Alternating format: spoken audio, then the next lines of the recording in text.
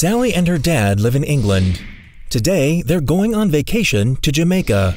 While she is on the island, Sally learns that Jamaica has been independent since 1962. She asks her dad what that means, and he tells her that the country was once a colony. That means one country occupies another region for its own use. This is usually to gain more geographical, political, and economic power. Many thousands of years ago, even the Greeks established colonies on the coasts of the Mediterranean and Black Sea. Later came the Roman Empire. Rome sent its citizens out to conquer large parts of Europe, North Africa, and West Asia. And from the end of the 13th century, the Ottomans occupied regions in Northwest Africa, Asia Minor, and Eastern Europe.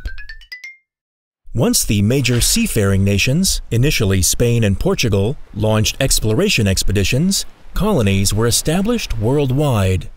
In 1494, Christopher Columbus sailed under the Spanish flag across the Atlantic, where he discovered Jamaica. The island and its inhabitants became Spanish property. Around 150 years later, the British came and took Jamaica for themselves. So, there we have it. Colonies were intended to boost international trade. A side effect was that language and literacy were spread in these areas. The historical age of colonialism was between 1870 and 1914. Back then, the European powers seized the remaining African countries. However, colonialism was never free from violence. So, what was the point of it all? New territory brought more wealth, more power, and more possibilities. The colonial rulers took the precious resources of the occupied land, such as cotton, coffee, spices, tobacco, dyes, or gold and diamonds, and exported them to their home country. The colonial powers also forced the population to adopt their culture and faith.